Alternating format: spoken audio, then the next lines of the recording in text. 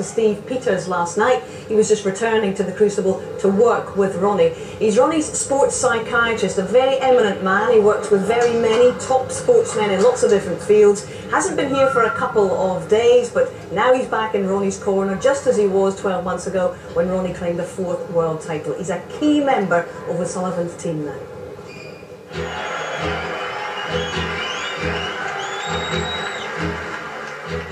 Whenever I work with people, I try and respect the fact that everyone is unique, they're in a unique environment. So when Ronnie approached me, he expressed what he wanted to do with his emotions, his mind, his thinking, and then the frustrations of why he couldn't do that. And then Ronnie worked with me. So I see people, when I work with them as students really, and all I'm there to do is give them the equipment to deal with their minds, to work with it in the way they want to work with it. And Ronnie's been an amazing student. I won the World Championships last year, but for a year before that I was working with Steve, and if I wouldn't have been working with Steve I probably wouldn't have been playing in the first place. He gave me the appetite back to kind of know what it is I want to do, and sometimes you can get in your own way. It's just all about managing your state of mind really, which I can do now. Wish I'd have been able to do that 20 years ago, probably won a lot more.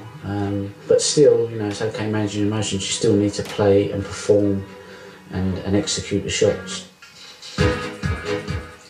I work with a model which is called a chimp model, and really it's a simple way of understanding how the mind works and what the rules are. So when he walks out there to play snooker, inevitably the chimp will kick off and start justifiably saying, I don't want to be here, or this is going to be threatening, and who knows what it'll say. And it's learning what your particular emotions are going to do to you.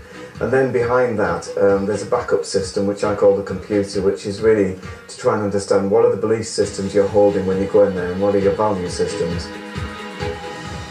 We all feel pressure under certain circumstances, and when he's saying, I learn how to deal with it now, rather than just succumb to it and react to it.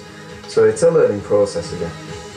He's much better this year than he was last year, and each year he's making improvements, so long may it continue.